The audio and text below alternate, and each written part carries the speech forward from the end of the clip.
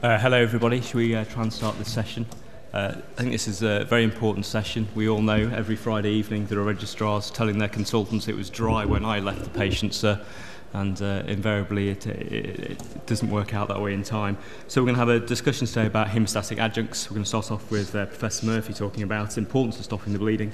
And then it's our pleasure to welcome Professor Jepson from Gothenburg, who's going to talk about potential patients who we can identify before surgery to try and sort out preventing them from bleeding. And then Dr. Royston, who needs no introduction, who's a long publication record of protein, is going to talk to us about not so much the evidence base behind a protein, but from the regulator's point of view. And then finally moving on to Dr. Besser from Patworth in Cambridge, who has a long experience of helping the surgeons cope with the bleeding afterwards. So first of all, I'd like to introduce Professor Murphy. Thank you. Great. Thanks, Neil, and first of all I'd like to thank the organising committee for the invitation to speak today. The original title of my talk was The Importance of Stopping the Bleeding, the Role of Blood Conservation, but I changed that to this term called blood management, which is the new kind of trendy way of talking about this topic, and we have to refer to that now because it's been a term that's been adopted by the World Health Organization and also by our own National Health Service in terms of our better blood transfusion strategy. So we talk about blood management now rather than blood conservation. I mean, it'll be changed again in 5 years or so, but we have to call it that for now. So I have no conflicts of interest. So blood management is two things. It's the management of anemia and it's the management of coagulopathy. And these are important in cardiac surgery because they're so common. So basically 75% of our patients become anemic, if you define it with a hemoglobin less than 10 at some point in the perioperative course. And because coagulopathic hemorrhage is not as common, but it has a bigger impact on outcome.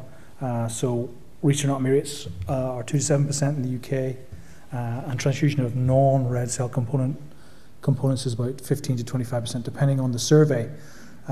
It's very difficult to define coagulopathy because there is no definition of it, but it's somewhere between these two.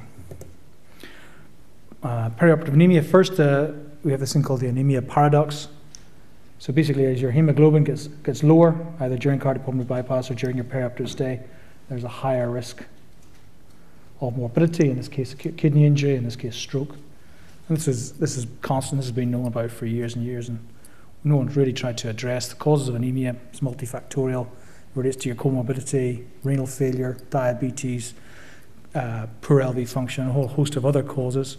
It's caused by hemodilution during surgery and bleeding after surgery. So it's multifactorial, but when your hematocrit gets low, that's a very bad thing. Trying to find evidence linking coagulopathy and outcome is very difficult because, as I say, there's no definition of coagulopathy. If we simply use the term restenotomy for bleeding, which, like it or loathe it, it is a good measure of coagulopathic hemorrhage, and you see that actually restenotomy for bleeding is strongly associated, and this is associated, not causal relationship, associated with increased risk of death. And do we really think that blood management is important? Well, it's very difficult. It's very difficult to prove causality because there are lots of ethical and methodological issues around blood management because it's so ubiquitous. It happens in every patient, and it's not like we can randomize a patient to blood management or not blood management, or coagulopathy or not coagulopathy, or anemia or not anemia. We have to nuance our trial design around that, which creates problems. But this is a patient I remember very well. This was a redo, 82-year-old. He was a redo operation. I looked him in the eye, I said, "You'll be fine, don't worry about it, I think you'll be fine." I gave him very low operative mortality. He bled, this was him immediately post-op, this was him about 6 hours later. He's developed diastolic and systolic dysfunction. And the only thing that I could ever really pin on why this man's heart stopped working was the fact that he had a massive blood transfusion. He didn't become shocked or tamponaded. He just bled about 200, 250 mils an hour for 6 or 7 hours. He had a massive blood transfusion and his heart stopped working. He developed low cardiac output. He went onto a filter, he had a retroperitoneal hemorrhage, and he died. And to be honest, I believe that this was an issue, the patient who died because of inadequate blood management. What's the evidence for blood management? Well, it's very, very poor, which is very good if you're an academic, but it's not very good if you're a practicing surgeon. There is this summary of evidence-based guidelines.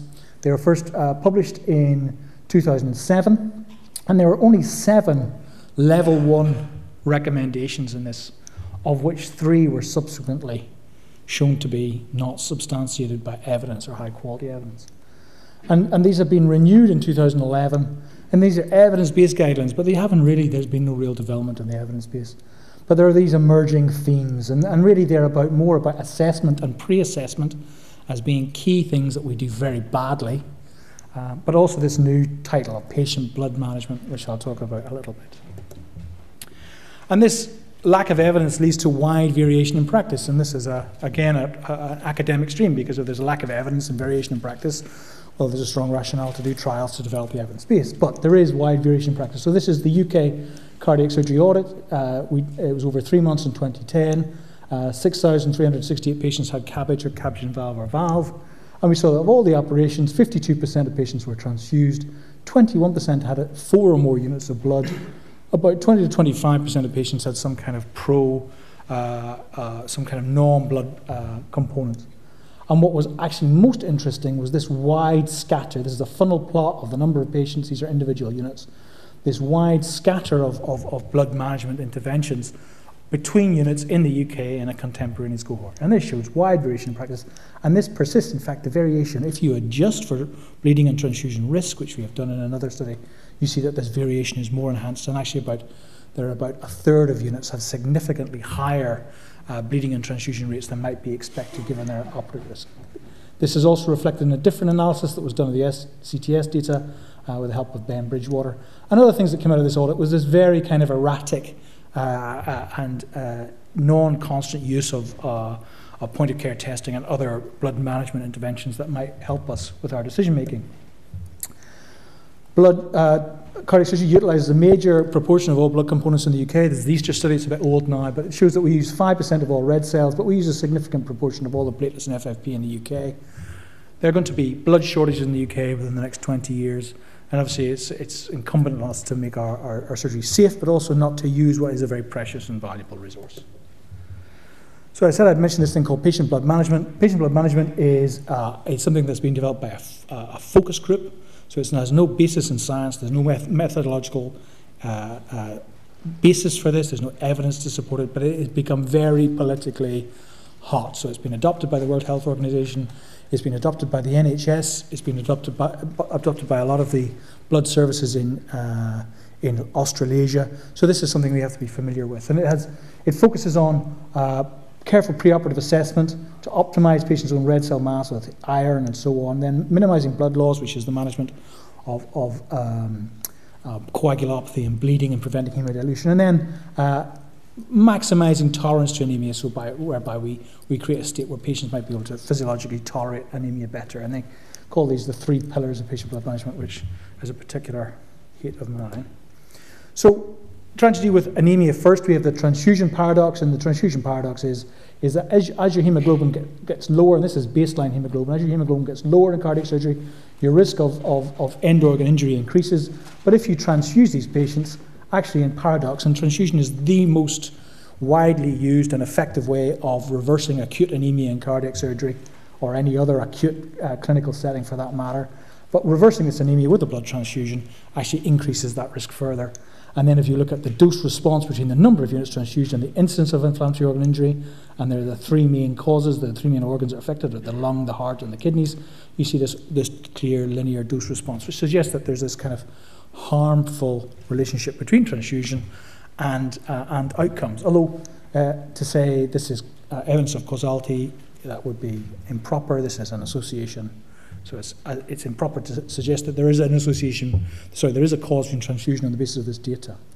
I'll talk about that again in a minute. So there is a methodological basis of why transfusion might be harmful. As red cells are stored, their high energy phosphate levels decline, they develop these changes in the red cells, they develop these spiculations, they become these things called echinocytes, which is these kind of starburst-shaped cells, and they release lots of these microparticles which are very pro-inflammatory, but they also have very poor oxygen carrying and autoregulatory capacity. And then there is this seminal report here from Koch and colleagues in the New England Journal of Medicine, which showed this sine wave-shaped relationship between the days of storage of blood that's been transfused and a composite adverse outcome. Again, this is not a causal relationship, but it's a kind of it's strong. It's a strong evidence of an association. When we review all the evidence to look at a causal relationship, and here we have, these are the non-randomized studies, these are observational studies at the bottom. These are randomized trials of liberal versus restrictive transfusion in non-cardiac surgery, and these are randomized trials of restrictive versus liberal transfusion in cardiac surgery. And what we see is all the observational studies in cardiac surgery seem to show that transfusion is harmful. Okay? All the randomized trials in non-cardiac surgery seem to show that transfusion is harmful. But actually, all the randomized trials in cardiac surgery seem to show something different. Now, that difference is not statistically significant, okay? But this is what we call equipoise.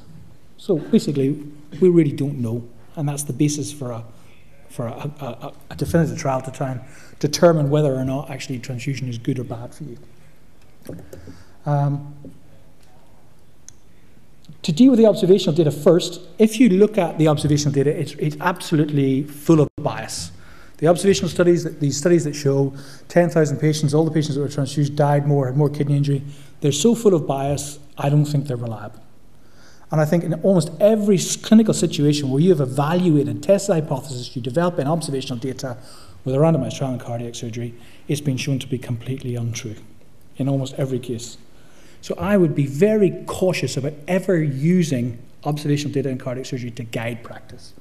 And this is a clear evidence here. This is a funnel plot, and it clearly shows that there are no studies which show a positive effect of blood transfusion.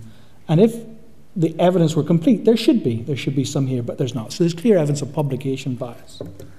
There's also lots of other kinds of bias.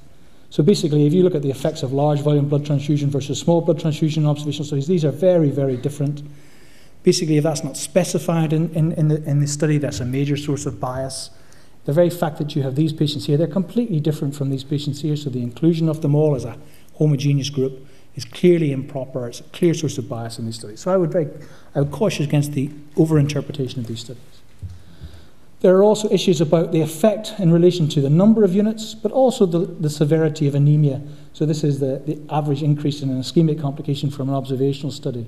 And if you stratify by transfusion or not transfused, so that's the odds ratio of an adverse outcome for transfused versus not transfused, stratified by the nadir hematocrit and the units of blood, you see a very, very complicated relationship.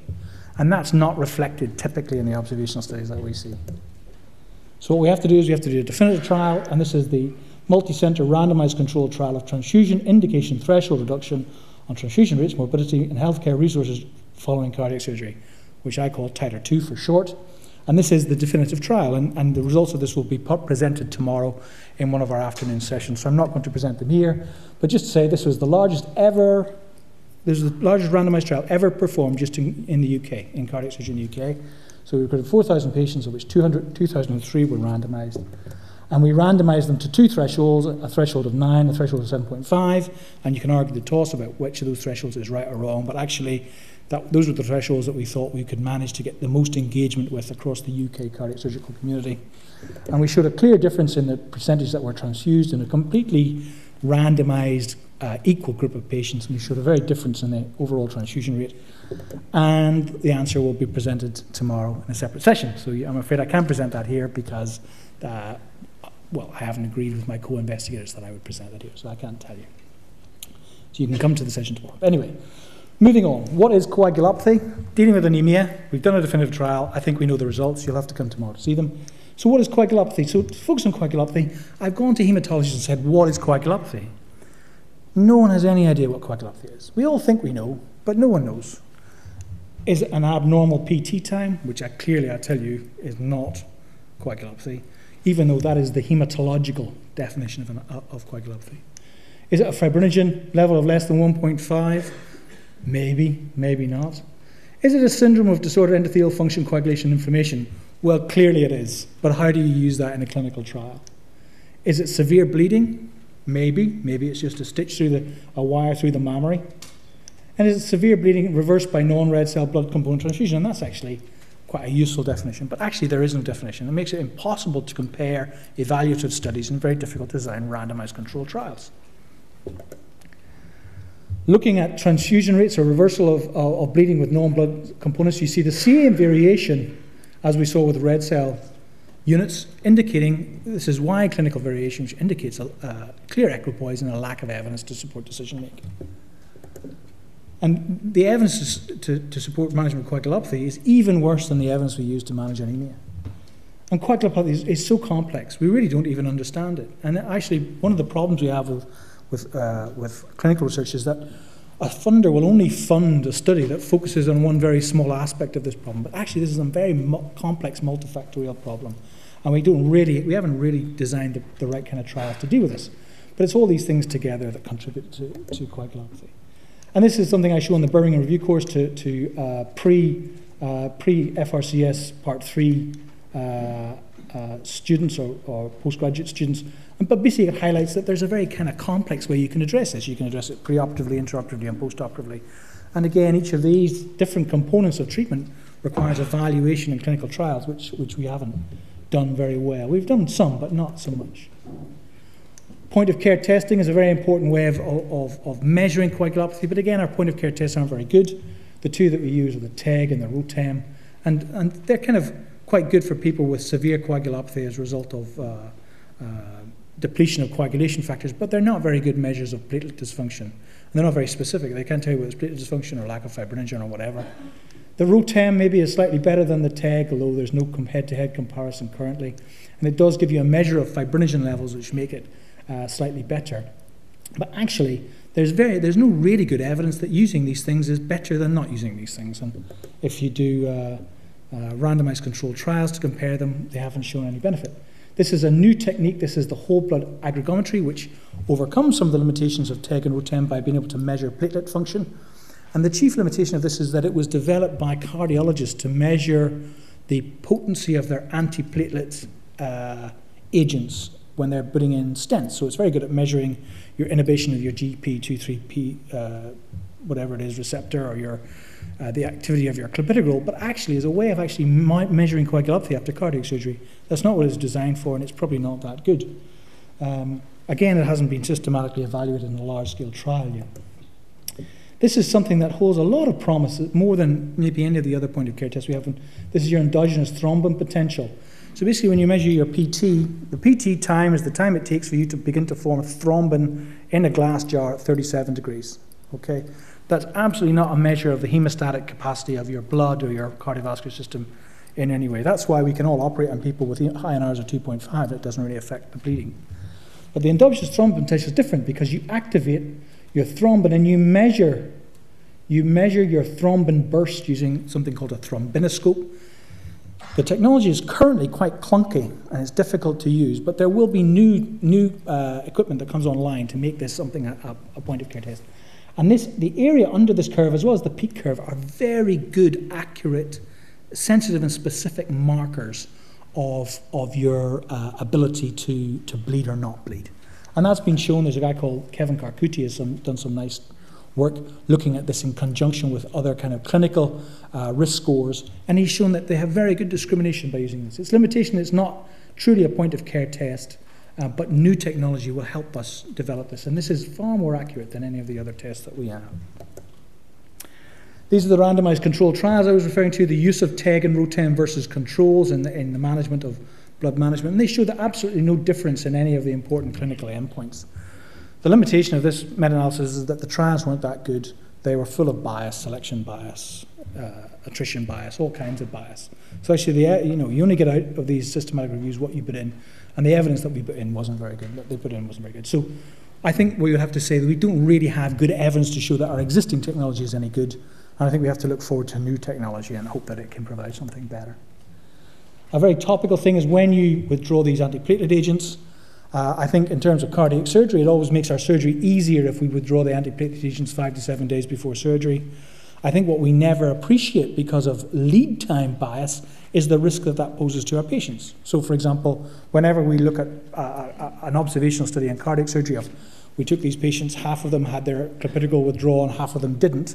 We only measure outcome from the time of surgery. We don't actually appreciate the lead time bias caused by the harm to the patients between the time of stopping the clopidogrel and the time they have their surgery, and we don't measure that very well. I know Neil Hyle has done a nice presentation describing what this lead time bias might mean, but actually in my clinical practice I tend not to remove antiplatelet agents at all because it's the evidence from randomized controlled trials suggests that we shouldn't. You mustn't forget these other adjuncts which can affect bleeding and anemia. things like minimally invasive surgery, UPCAP surgery, and MEC, they all have the benefit of they prevent hemodilution. They also reduce the evidence, the instance of coagulopathy.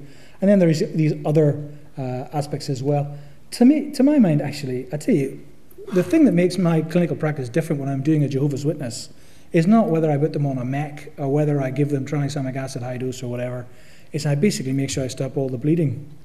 You know, you can't underestimate the role of actually just stopping the bleeding.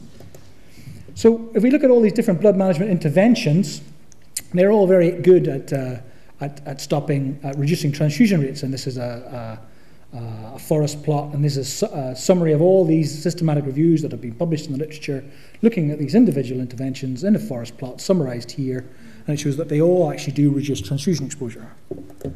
What they don't do is alter clinical outcome, which is probably a reflection of the fact that most of these trials are conducted in low-risk cardiac surgery patients who have very low risk of outcome. Also the fact that actually the quality of some of these trials is not very good. But you see that actually some of them actually increase adverse outcomes. So if actually, for example, preoperative autologous donation actually increases your total blood exposure. Desmopressin increases risks of hypertension. I know we're going to have a talk on aproctentan, but I'll touch on it briefly. There's obviously the systematic reviews of aproctentan versus tranexamic acid, which suggests that there may be a slightly higher risk of death with aproctentan compared to tranexamic acid. So actually, we don't have any evidence to suggest that any of these interventions improve clinical outcome. But again, I think that's more of the design of the patients that were in the trial and the trials themselves, because I'm quite sure that if we select cohort, what we call cohort enrichment, and we select high-risk patients and we use these interventions, then it makes a difference. And I think it's the inability to select cohorts has led to the current uncertainty regarding, for example, aproctentan. I think that aproctentan in high-risk patients probably save lives, and in low-risk patients it probably doesn't save lives. It's probably no better than other drugs. And hence, when you mix these patients together, you get this very uncertain result from the clinical trials. And I think cohort enrichment, by having risk scores, ways of identifying patients preoperatively who should be in these trials, is very important. And we have a new risk score that was developed with 30 UK units that we'll be presenting tomorrow. Factor 7, it was the great lifesaver after aproctentan was withdrawn, but then they did a systematic review of all the trials, and they found out that it's a 60-70% increased risk of major thromboembolic complications. So it has tended to drift out of use. There are new therapeutic adjuncts like PCCs and fibrinogen concentrate, and these have the advantage over existing things like FFP and FFP and cryo, in that you know what you're getting, you can buy it in a vial, it's safe, you can give it to Jehovah's Witnesses, and it's probably effective. PCCs, in my opinion, they may be the new factor 7. They may actually increase your risk of thromboembolic complications. That's my fear. They haven't been properly evaluated yet. The trials evaluating intravenous fibrinogen have been very small and very limited in scope. But what I would say is that fibrinogen concentrate is actually the first-line treatment. If you were in Germany or you were in somewhere else in Northern Europe and you were bleeding, they wouldn't give you platelets and FFP. The first thing they give you is fibrinogen. And that's because it's licensed in those countries. And actually, there are algorithms, which I don't have time to talk about now, but they show that giving fibrinogen first reduces your use of platelets and reduces mortality rates. And I don't have time to talk about that right now. So to summarize then, transfusion bleeding and adverse outcomes. I think that transfusion may or may not harm people, depending on the person it's given to, and depending on how much you give. I think that we need more research to define what is coagulopathy. We need to be able to diagnose it and define it, and I think only then we'll be able to really treat it effectively. And thank you very much.